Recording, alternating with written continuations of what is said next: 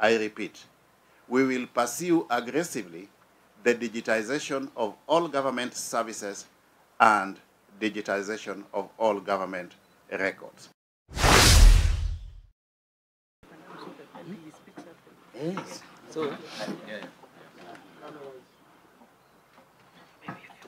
So this is my handover report. As you know, there is more volumes upstairs, yes. But this is just a reflection. So, yes. Karibu sana. Thank you. Here you go. Thank you. And then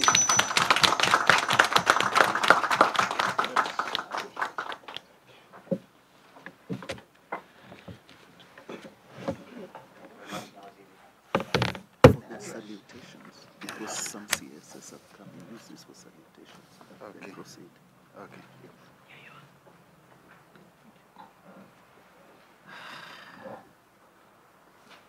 Good morning.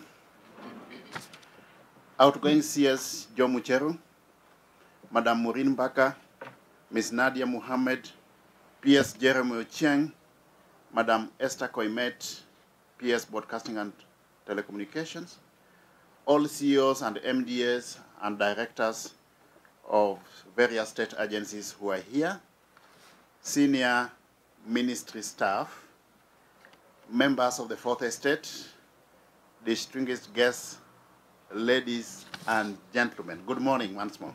good morning.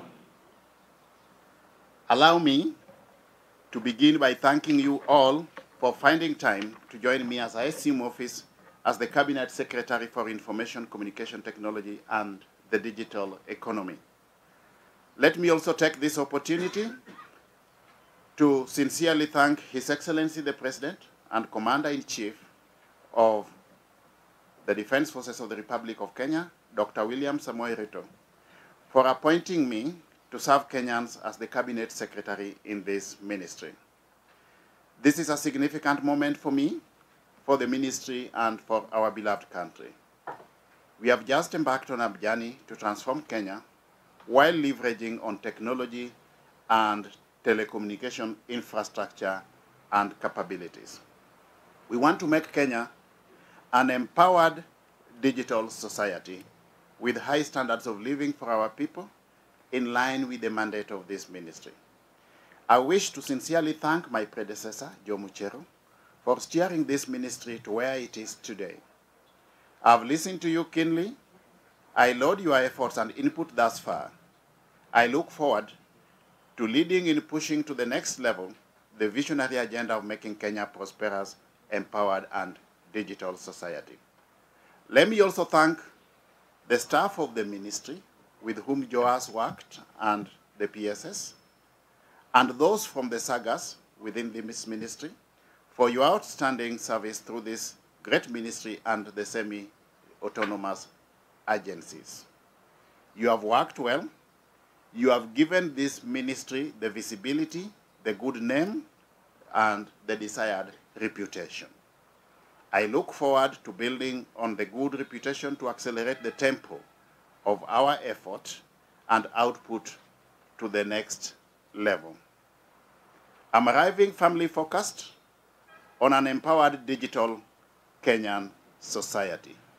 That is the vision that I would wish to work with all of you to achieve, an empowered digital Kenyan society. I've come to lead in facilitating Kenya's economic transformation by leveraging upon ICT for competitiveness and sustainable development. I invite all of you to join hands with me in the pursuit of this noble agenda for the good of our beloved country. As we all know, there is work to be done, and indeed a lot of work. As His Excellency the President has reminded all of us already, we are all going to be measured based on our tangible and visible performance at all levels. Clear expected outputs, clear output indicators, clear responsibility centers, and clear targets. Kenyans are watching and waiting. I have no doubt that we are all more than ready for this and indeed equal to the task. I will support each and every one of you with all my capacity as we pull together on this very, very important mission. The Kenya Kwanza dream of our country, through the role of this ministry, is noble and a valid dream. It is a dream about a paperless society driven by modern information and communication technology.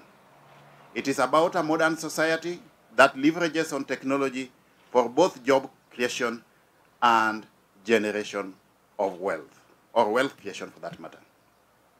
We have been charged with the responsibility to play the leading role in this pursuit. We are expected to realize the technological dream, not just for the ministry, but the country at large, to make us realize for all the rest of the sectors of the country by providing affordable, efficient tools, systems, plus an enabling regulatory environment, and of course, augmented by the requisite policies and legal framework. Together, we can steer the Kenyan nation to achieve this noble dream, ladies and gentlemen. His Excellency the President has promised Kenyans that he will pursue a bottom-up transformational agenda. Once he makes that proclamation, all of us have to align. Through the digital information and communication component, we in this ministry are expected to be the engine of this transformational agenda. We are expected to lead by providing the information and communication technology, and also by gathering, processing, and disseminating appropriate and timely information that will enable and speed up the development process. We are crucial to the implementation of the promises that the Kenya Kwanza government has made to the nation. We have an integral role to play, and we have got no alternative but to deliver on this integral functional mandate. I take cognizance of the heavy investment that this country has made in the ICT infrastructure and mobile telephone penetration. Because of this, and because of your effort, as I have said, Kenya has made tremendous gains. We are leaders in the East Africa region and indeed in the rest of Africa as far as technology is concerned. Our innovative and creative abilities are amazing, and especially those of our creative youth. We can leverage on our gains to become global leaders in ICT and in the digital economy. The ministry will continue to support the gallant efforts by Kenyans out there. We will provide an enabling environment that bedrocks technology-based talent development and job creation. We will seek to be leaders in software development and in the creative economy. Equally, we will facilitate and nurture other ICT innovations that will place the ICT and broadcasting sectors at the heart of both job creation and generation of wealth. To this end, I will, working with all of you within the ministry and the SAGAs, fast-track the finalization of developing critical policies which are now in the process of formulation. These policies, and of course, plus the relevant support legislation, will enable the ministry to optimally deliver its mandate to Kenyans. We will therefore push for legislation in those subsectors and SAGAs in which we have so far operated only on the basis of gazette notices.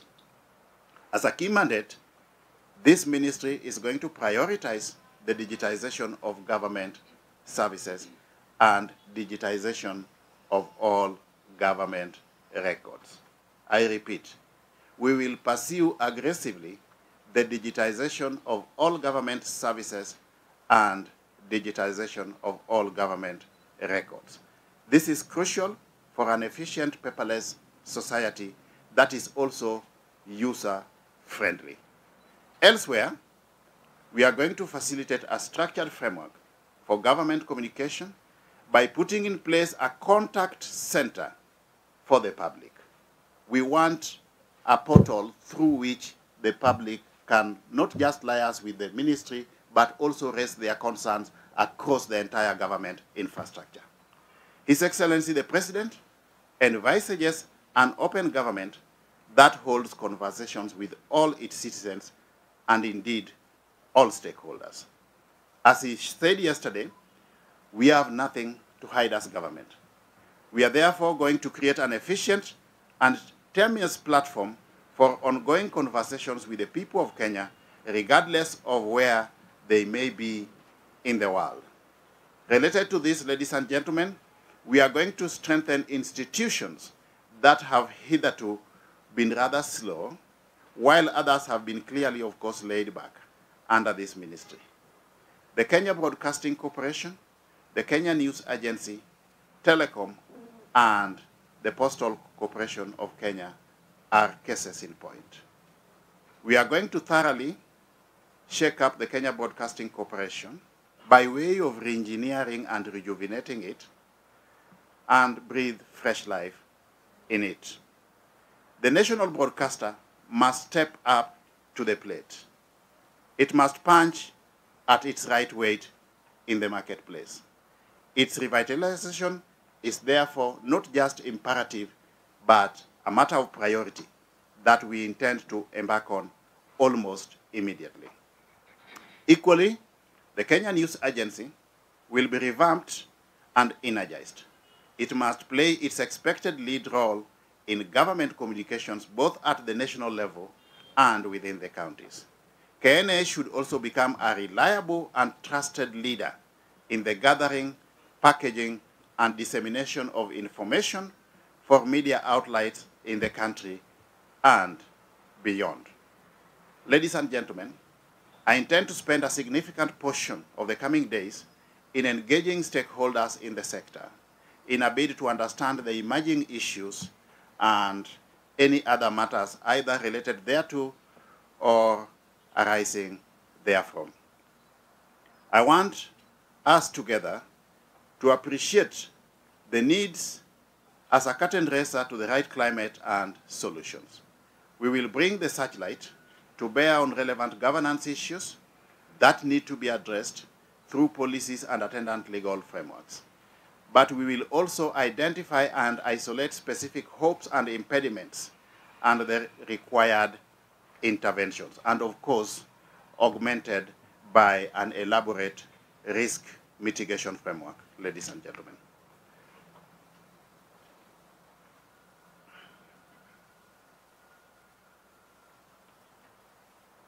Of key focus in the regulatory environment is the fast-tracking of the enactment of the Kenya Technopolis Bill, the ICT Authority Bill, and development of an e-commerce strategy to support the revamping of Postal Corporation of Kenya.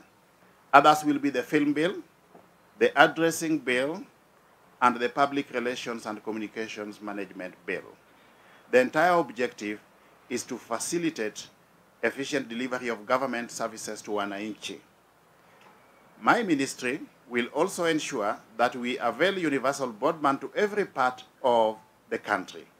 To this effect, we look forward to the launching of the digital superhighway project soon, and indeed very soon.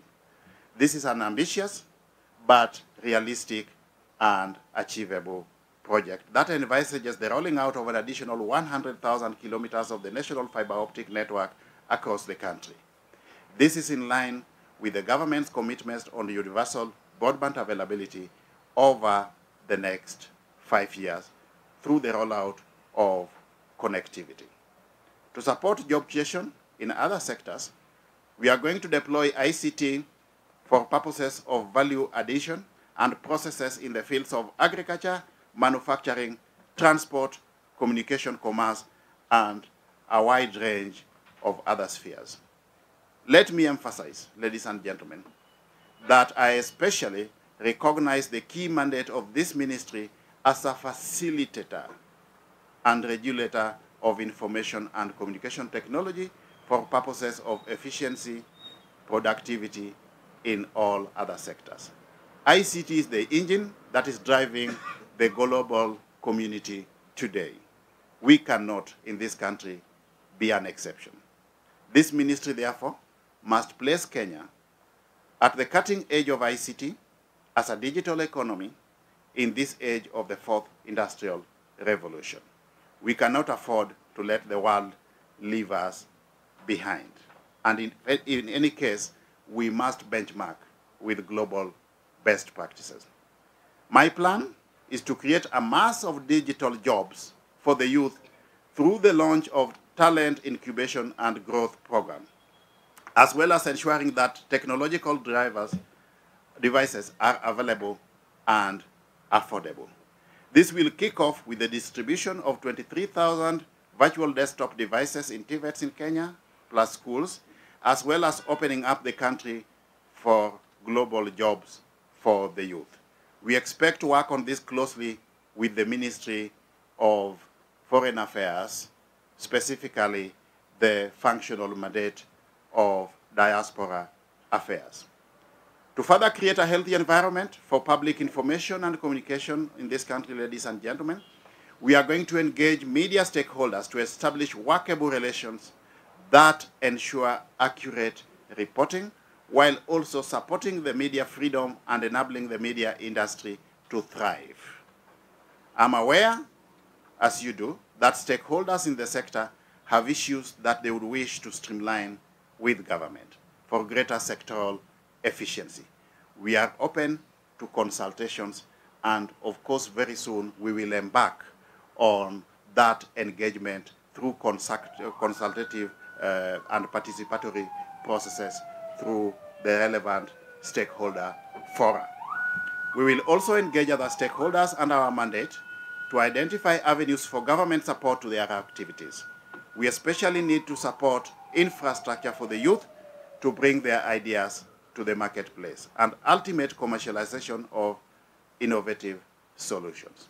The focus will be on a creative work environment in the fields of music, theater, graphic design, digital animation, fashion, and other crafts, among others, to facilitate job creation. We will also support the establishment of infrastructure for arts and culture, including theaters, music, auditoriums, and art galleries, and we expect to support extensive refurbishing of facilities that will help to expand spaces for artistic and cultural expression and, indeed, production. As a ministry, we are very keen to bring Silicon Savannah Dream to life. The completion of the Konza Technopolis project is therefore a priority. Konza will bring together various actors in the industry, academic institutions, and other innovators to co-invest in emerging technologies to create high-quality jobs, ladies and gentlemen. Separately, I'm aware that the government has invested in the National Data Center and established the Office of the Data Commissioner. Data protection laws need to be implemented to ensure that we know what the data the government has and where it is hosted. We also need to ensure that hosting is compliant with the existing regulations.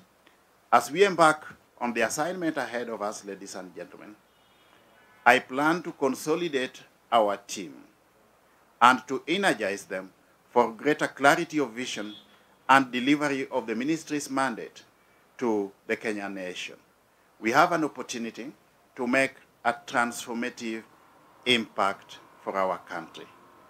That transformative impact, ladies and gentlemen, will necessitate that, depending on unfolding events from time to time, we introduce change. As and when we introduce change, it means that that change is imperative. We have to accept it, embrace it, and implement it. We can therefore leverage on ICT to create jobs and generate wealth for our people and our country. We can reduce the cost of living and raise the standards of living of our people while leveraging on ICT, ladies and gentlemen. That is why we are here. Let us remember that every day as we come to work, let me repeat emphatically, we are here to leverage on technology for purposes of job creation and generation of wealth. We are here to lead in making Kenyan an empowered and rich digital society. That is our vision and mission. We will pursue it. It is real.